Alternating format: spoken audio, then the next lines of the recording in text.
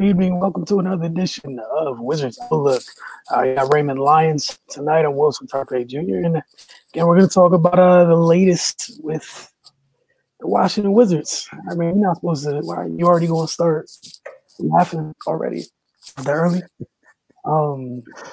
They fell. They fell to the Miami Heat 128-124. That said, there was quite arguably, the three best players were not available this evening. Russ was out with a quad injury. He also hasn't really played back-to-backs, I believe, like in the last 2 years. So I don't know how serious the injury is, but I wasn't shocked at him sitting off because it was just a back. I figured he wasn't going to play. Literally, just off the nature of it being back-to-back.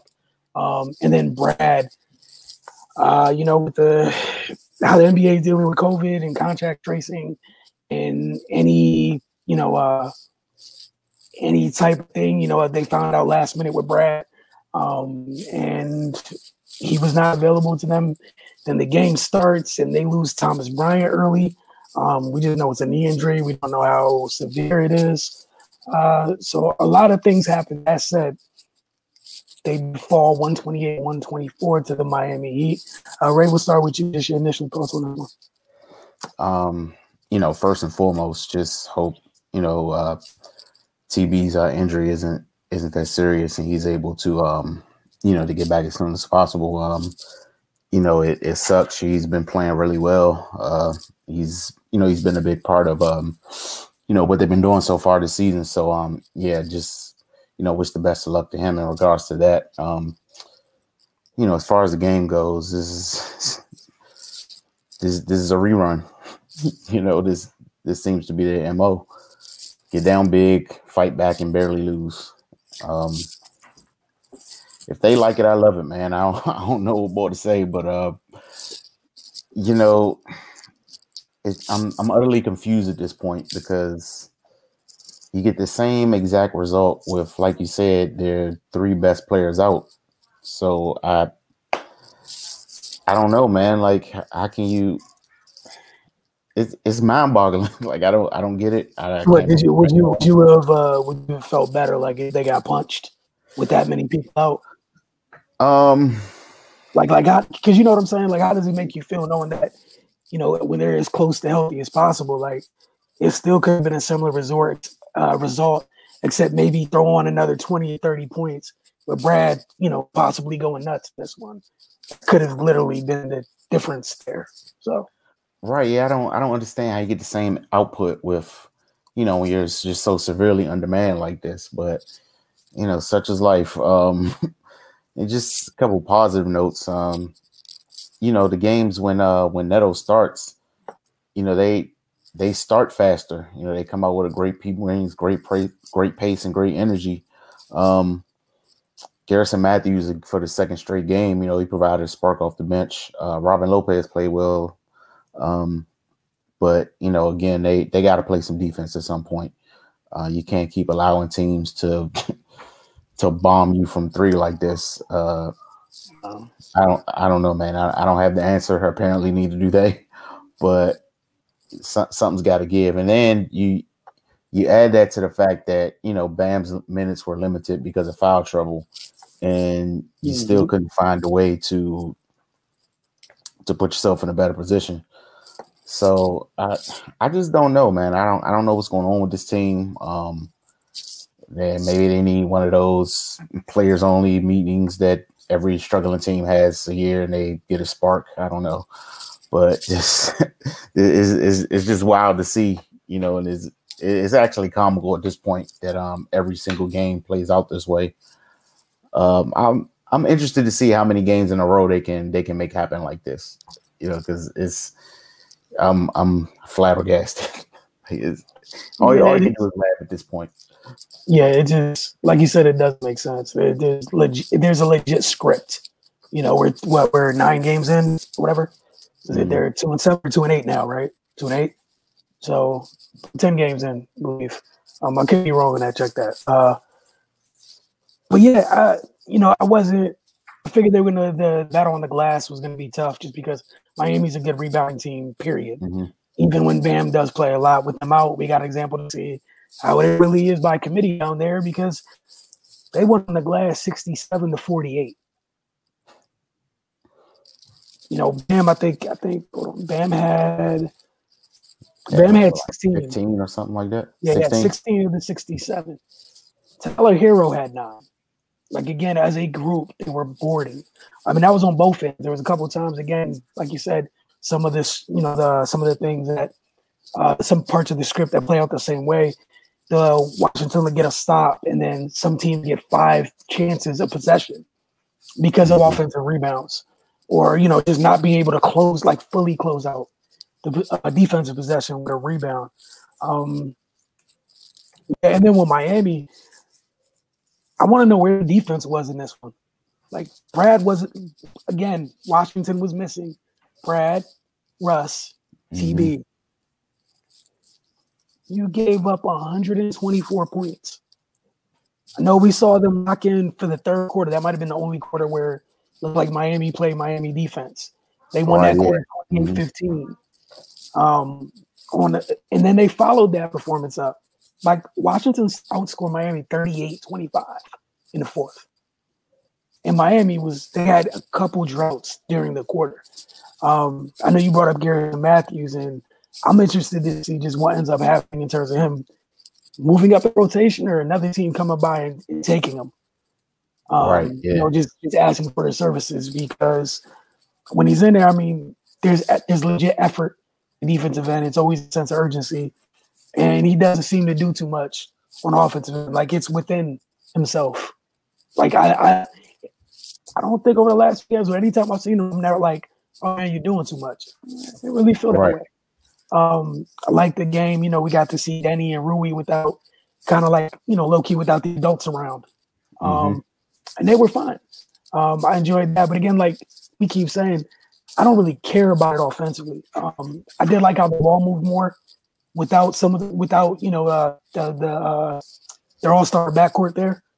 And that's something where when they return, like, the ball needs to continue to move like that. I don't care that they're there, but like, it would only help all parties involved, the ball continue to move like that. It doesn't make sense that it moves like that when, in the games, like you said, when Neto starts, it's a whole different vibe from the beginning of the game.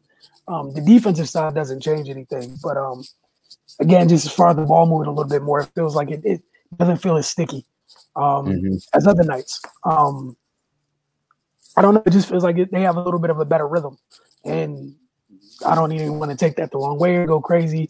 Again, just talking about, you know, there's a difference. We're trying to figure out exactly what's going on, and that's one of the things that is legitimately a difference some nights. And then want to give credit to Washington. They took care of the ball, and that's the other thing. You're missing pretty much both of your high usage guys. You had 6 turnovers tonight. You want to talk about putting yourself in a position to not get blown out. You had 6 turnovers. On the other hand, Miami, it's not like they had 30 turnovers. They turned it over 16 times, but Washington scored 24 points off those turnovers. Complete opposite of what happened in Washington last night against Boston, where Boston feasted off those turnovers. They made a living.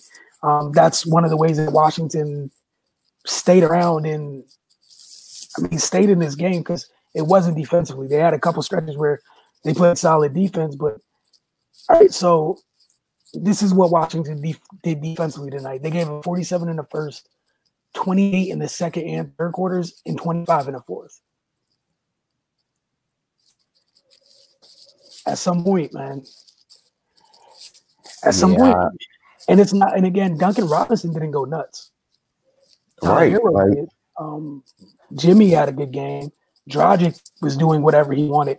I didn't understand with Dragic how after he hit the first couple of threes, like you've seen him for years, it kept going underneath the screen. And again, that's kind of like where my issue with I know everyone's like, get the coach out here and everything else is like, yeah, I get that. Not a top 10 coach or anything of that nature, but it's just like the little things where I don't think we should absolve the players totally from this. It just doesn't make sense. Again, like the little things, it just doesn't add up. Night after night, it just doesn't add up. Yeah, man, it's crazy. And again, just like Boston did, Miami was kind of leaving the door open for them. Yeah. They had their dry spell and Washington just matched it. Like I don't get it. You know, I think they cut it to like, because they cut it to like, was it 3 or 5 late, and they had the possession to whittle it down just a little bit more, and they essentially threw the next 2 possessions away. And again, how you've been talking, you know, I know I hit you earlier. You're like, might as well replay what you said last night. Like, it's not that far off. And I'm gonna keep tweeting this until it stops. But they waste so many empty possessions at the end of games. It's like you did all the work to get to stay within striking range. You did enough work to close the gap, and then quick shot, bad read. Why? You know, I don't know. And the other thing that's hanging over all of this is the TV's out for an extended period of time. Like, you could kind of throw this. The conversations in the following weeks get really interesting. Yeah, man. You know, and hopefully for him, it's not that serious. Not only from an availability standpoint, you know, just for him in general. But yeah, you're right, man. If he's out for a long stretch, then that accelerates some clocks. Yeah, I don't know how much worse it can get, but whatever the degree of falling off they can do, they're going to do it because they need him. They need him, man. But not only that, if he's out, say again, where the worst case scenario is everyone would like him back. I very much hope that it is extremely minor. Because the Wizards already been going through it, but they can't afford for him to be gone. Like, I know Lopez had a solid game tonight, scoring in the paint, but that was it on the boards. Again, I told you the number on the boards. That 67? 67 rebounds, dude. But I want to go see. Look, now I want to go find how many times Miami shot the ball tonight. They shot 93 times. How many offensive rebounds they have? Give me 1 second. Washington shot 99 times. These numbers always make it feel worse afterwards. You see how many offensive rebounds? 10. So you're getting more attempts and taking care of the ball better, and still finding a way to lose because you even with the threes, as crazy as Dragic and Hero went. Washington hit 1 less 3. Miami was 16 for 43. Washington was 15 of 40. Washington got to the line 2 more times. Again, like you go through like your little checklist of what you want a team to do. Yeah, like they're checking off more boxes. Like it's like what was the assist numbers? You put me to work over here right now. Washington had 25 assists on 44 field goals, 44 made field goals. Okay, here we go. Miami had 32 assists on 46 made field goals. But still, you had more possession. You had more shots than them. Yeah. I don't know, man. You went to the line more, and you hit more free throws. You hit 21 free throws. They hit 20. You were 21 of 28. They were 20 of 26. Again, they turned the ball over 10 more times than me. Like, again, if you're like just on some coach stuff, you just checking boxes. Like, I would feel better if we couldn't check any of the boxes and be like, all right, you're just bad at everything. Right, away. Like they're in position literally almost every night, but they got to stop falling into these big holes because they're insurmountable given the status of the team as is. Like we just got to be real about that. They're not good enough to try to survive this way because obviously it's not working. They're 2-8. So, and then like if they're a little more solid on defense early in the game, they give themselves a wiggle room for when they do go through these dry spells because they're bound to happen. As opposed to having to claw your way back and then the dry spell hits and allows the team to push the lead back up again. And then you don't have anything left in the tank to to claw your way out of that hole. So man, look, and it's tough. Again, they scored that many points. $85 million man tonight. 1 for 7. So it's not like he had a huge night with the other adults missing. Right. It's just increasingly frustrating. I think, and like you said with the starts, it doesn't make sense. They go to that better start when Raul's at the 1. They got to figure that out too. One, getting off to a better start, and 2, getting off to a better start would alleviate some of Brad carrying so much weight early to where he's done late. Like ideally, lead on others to get stuff done early. You can let your big money guys close late, but if you're wasting all their bullets in the first half, I mean, you know what I'm saying? Like, what do you want them to do? Because it's good that, it's great that you have someone on your team that could get 60. That is great. I would much rather it be something where I need my guy. Go give me 10 or 15 in the fourth when I need it. If it needs to be 20, it needs to be 20 or whatever. Exactly. They got to figure that out too. And one thing, I don't know if they're gonna end up doing it. But what I did enjoy was I want to see more Rui and Denny without the adults on the court. Because I think that's something where you can do that when Russ and Brad aren't on there, where Denny's a good enough playmaker with whoever the point guard is on the floor, whether it's Ish, Sneto, or whatever, and you keep some size on the floor. Right. But I think that's the other thing too. They're gonna have this rotation needs to be adjusted a little bit too. Yeah, I'm sure they'll take a look at that, given as how some lineups mesh differently than others, but bottom line, they got to defend. You can't keep scoring 70 points in a half and being down. Like that's ridiculous. You were missing you're missing. What's Brad's average this year? It's the night without them playing. Thomas played 1 minute and 53 seconds. So you were missing at least 40 combined points tonight, 45 combined points from those 3, right? It's not there, not available to you, and you had more than enough to score. Like we continue to say each and every night, we're going to end it because, again, I'm about to get to where you are. I'm about to start looking up different ways to say defense in different languages or something, so I'm not saying it in English so many times. But this is what this is, man. They got to figure it out, and it was I wish I could find this tweet. Somebody was really, really good. Somebody talking about because all fan bases complain about their teams and what their coaches are doing in rotations. It's sports these days. Everyone has a better idea than what the people that are paid to do are doing because right. That's just I've come to accept it and it's fine.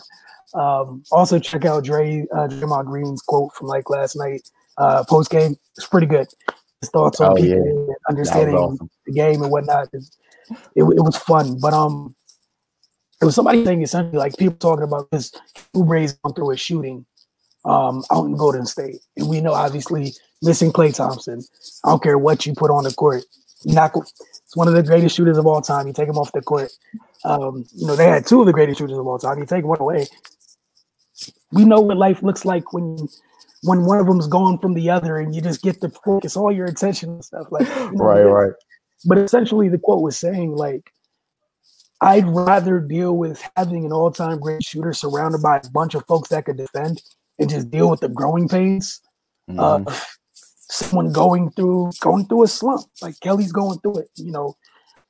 Kerr's no, I'm not taking him out the lineup because that's our best defensive lineup. We're not going to. I don't essentially. Yes, you're going through it, but that's not the end of the floor. I care about most. Right. And that's something where the first thing I saw that I was like. Exactly. Because there's gonna be nights where he hits a bunch of those shots, and there's gonna be nights when he doesn't. And guess what? There's 10, 12 other guys, and there's gonna be nights where the light-skinned guy scores enough for the both of them. So it doesn't matter, right? But what you are gonna need is stops. They came back last night against the Clippers. Stops. So yeah, you're missing your corner threes, you're missing your open looks. That's cool. You know what you can't replace? You bothering Kawhi, you bothering Paul George, you taking up someone else's airspace, you just being your generally annoying self on a defensive end. And that's the thing. Washington has to find, like, obviously they don't have the personnel Golden State has, but someone here is going to want to have to care about that end of the floor greatly. It's going to take, because again, offense hasn't been the issue here for like 4 years. Right. Maybe 5. We could keep counting the other way, but it's one end of the floor. You can change the people. Doesn't matter. It's one end of the floor. And that's the whole thing, is like everyone's going straight to the coach. And even if you switch the coach, I don't know what coach you're going to bring in here that's going to suddenly make people want to play defense. Like that's a personal thing. I don't understand it, but I guess we will see. They get a day off. Then Chris Paul, Devin Booker, and company are here. Yeah. Again, bunch of teams that can score, but like Ray continues to say, this same story almost each and every night, folks. But y'all have a good one. We'll see you guys. What is it? Monday night, I think they play. Yeah, Monday night. Yeah, Tuesday night for the focus. You guys have a good one. Don't forget, get over to finestbag.com, I'm on sports.com. And Ray, yours. What's that? Oh, yeah, go to at hoops_realist on IG and lionsdensports.com as well. All right, see, I just need to hear it. So now lionsdensports.com. See, it's easy. So finestmag.com, I'm on sports.com, lionsdensports.com. And we will see you very, very soon. Have a good night. Enjoy your day off from the Wizards. What is another wild card day full of football tomorrow? So you guys go ahead and enjoy all of that. For some of you, I hope you've enjoyed wild card first day of wild card football. For the rest of you, I'm sorry, Seahawks fans. That's all I got for you. That's it.